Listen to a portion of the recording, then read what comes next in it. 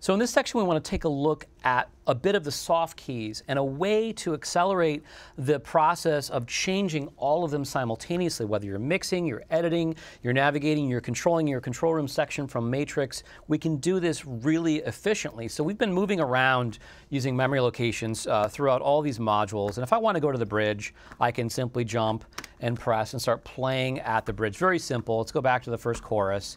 And this is a very simple way to jump to a marker within your Pro Tools session. However, it's quite limited. I only have a very small amount of real estate to display my markers or my memory locations.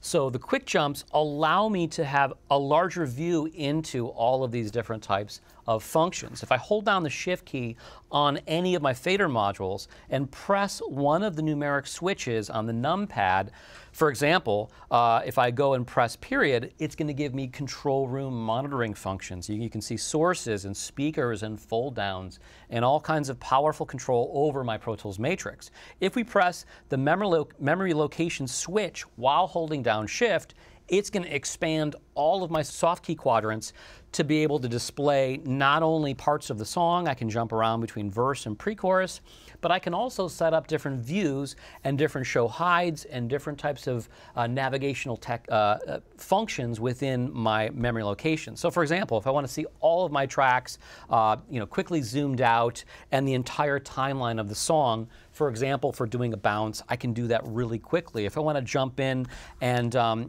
magnify the tracks, look at a certain subset of tracks, for example, maybe just the guitars, I can do show hides as a function of my markers as well. And it's all kind of nested within this view. So very, very quickly able to go between different parts of the song, different view changes, as well as different track sizes and selections as well as a function of the quick jump for the memory locations. Let's go back for a second to the monitoring, and to do that again, Shift period, and that's going to bring up our control room functions on the bottom. And you can see all my source inputs here. If we want to monitor maybe the laptop source coming in, which is Dante, with HD Native, which is coming in via DigiLink, I can listen to that. I've got various Dante sources. Maybe I just want to hear what my talent is hearing on Q1. I actually have the ability to monitor that Q input, which is being folded back into the control room, which is really, really powerful, right here as a function of my source inputs. On the right side, I've got all my various speaker controls, mains, alts, alt2, and I can tweak, how am I listening to those particular sources. So let's jump back out just by pressing Shift-0 to the main page. That takes me back home to kind of my familiar Automation 1 and extras. Now, if I'm mixing and I'm in the heat of actually doing mixing and automation and snapshots, I can do Shift-1 or Shift-2 or Shift-3.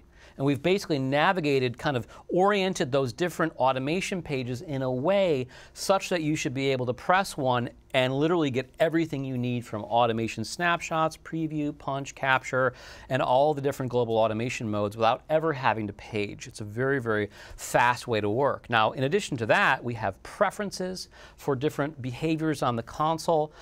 We even have a page, if we do Shift \, to access your first track layouts and meter layouts that we're going to look at in a future module.